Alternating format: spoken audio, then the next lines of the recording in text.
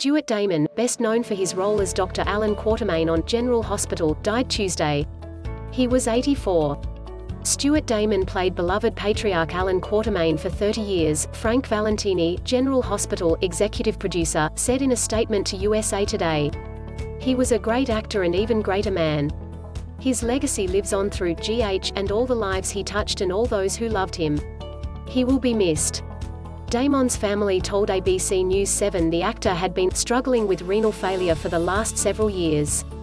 The actor landed the General Hospital role of Dr. Alan Quartermaine, part of the rich, dysfunctional and haughty Quartermaine family, in 1977. He was nominated for 7 Daytime Emmys for his decades-long portrayal.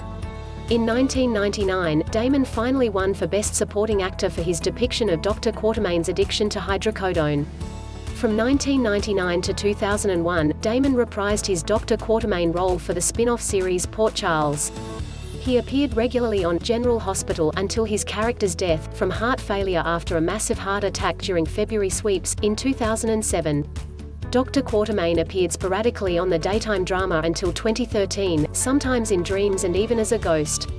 General Hospital actors paid tribute to Damon on social media. "I am so grateful to have had this wonderful man in my life.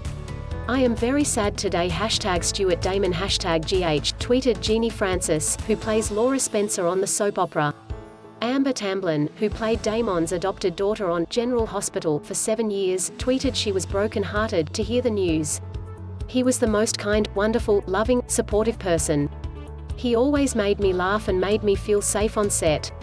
I love you, Stewie. Rest well now, my friend," Tamblyn wrote. General Hospital actress Nancy Lee Grant said Damon was a lovely, funny, talented prince of a man. "He truly was charming. What a pleasure it was to work with his iconic self," Grant wrote on Twitter. Eden McCoy, Jocelyn John Jacks on the ABC soap opera, tweeted that Damon makes me proud and thankful to be even a small part of this show. Born in New York City, February 5, 1937, Damon began his career on Broadway. He shot to prominence portraying the prince opposite Leslie Ann Warren in the 1965 CBS musical production of Rodgers and Hammerstein's Cinderella. Damon worked on London's West End stage, also starring as a secret agent on the 1968-69 TV series The Champions. He appeared on British shows including The Saint, Steptoe and Son, and The New Avengers.